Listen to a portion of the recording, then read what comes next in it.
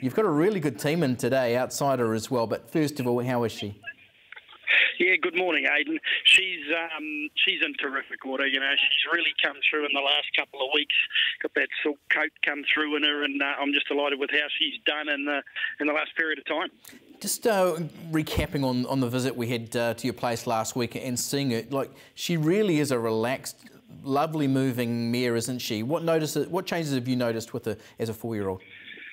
Well, look, part of it, the best part of her makeup is her attitude, as you know, going on and off the track, and I don't doubt we'll see the more of the same today. You know, at the start, she looks like she's about to go into a flag start and a steeplechase. She just wanders around without a care in the world, and that, of course, is preserving a lot of energy for her to perform well in a race. And when she gets out there, by God, does she want to perform? You know, she's a very willing customer, and that's what makes her such a special racehorse. Yeah, you've given her a couple of trials and a patient sort of type build-up. What about 1,400 metres at weight for age? Because it is a different beast to what she was doing at the end of last preparation. Yeah, that's correct. Look, I don't think she's, like when you have an Oaks winner, we've had Kick the Peace win an Oaks, and she come back and managed to win a Mudgeway, which is the same race as the Tarzino. I don't feel she was really an Oaks sort of horse. You know, I think she's a mile and a quarter perhaps horse, and she's got a good turn of foot. So, you know, I suppose if you're making a market up and you're a TAB bookmaker, you'd probably be looking at her as an Oaks winner and saying 1,400 metres would be too short first up. But she's got an electrifying sprint over 14 and a mile as well.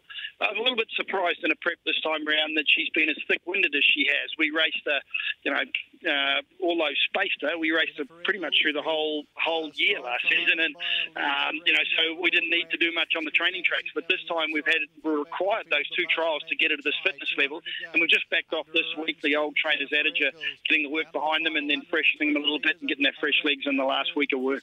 Liking that. What about the trials? What's she shown you? Look, first trial she needed, she had a really good blow, and that sort of kicked us into gear to realise we needed to go again. The second trial we led, which is out of character for her, but when I was talking to Jason prior to the trial, I said, look, I'm a little worried about how fat she is inside, and we require a good trial. And a lot of trials with open horses, they sit very quietly and then sprint up the straight, and 300 metres wasn't going to cut it fitness-wise for her state at that time. So Jason, after talking, we elected to either lead or sit outside the leader, so she cruised to the front, run even sectionals, and she did what was required to do there, both for a win and of course winning the trial was nice to see as well. Shaune, you've done this before. You've produced a New Zealand Oaks winner to win the Tarzino Trophy, or I think it might have been the Mudgeway back then, and Keep the Peace. Can you give us a comparison about what you can expect, maybe taking a line through what Keep the Peace did? Sure. Look, with Keep the Peace, you know, she was an outstanding filly. She went on to win twice at Group 1 level after her Oaks win.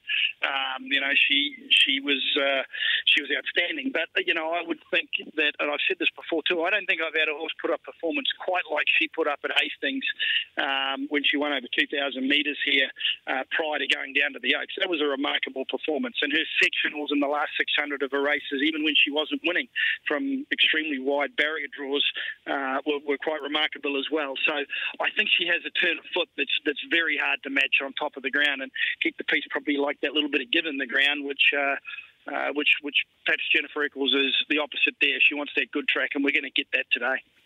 A late change in jockey, Shaune, with Jason Waddell stood down, replaced by Matt Cameron. How does that affect Jennifer Eccles today? Well, Jason knows Jennifer very well, and so that's probably the key element we're going to miss here.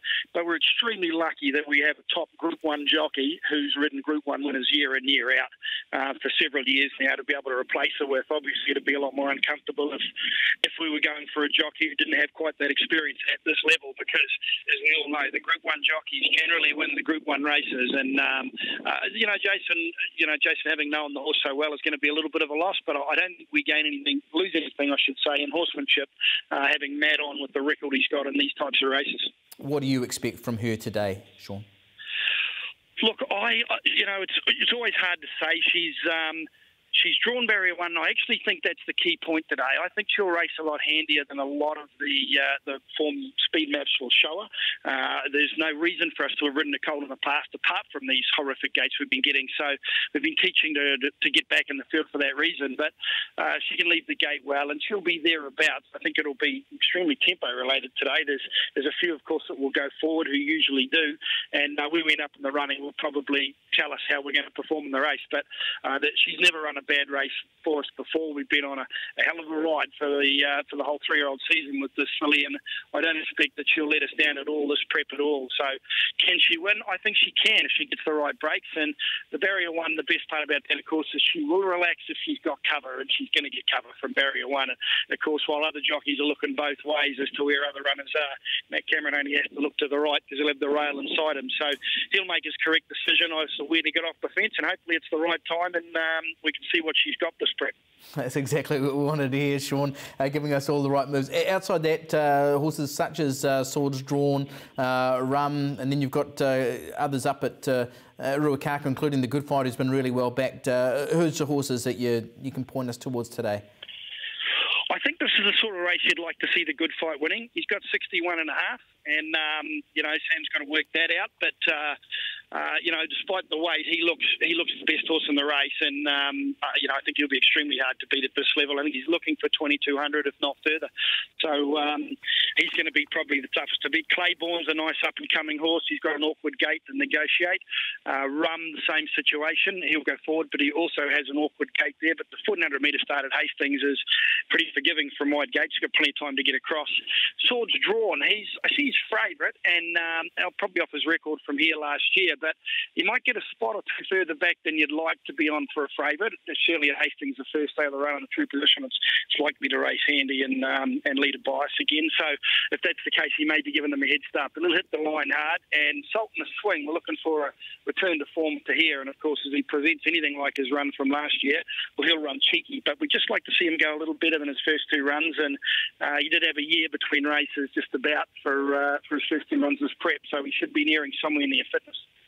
Okay, I really appreciate your time, Shaune. You've given us a good push for Jennifer Eccles, and we're wishing you all the very best for Hastings today.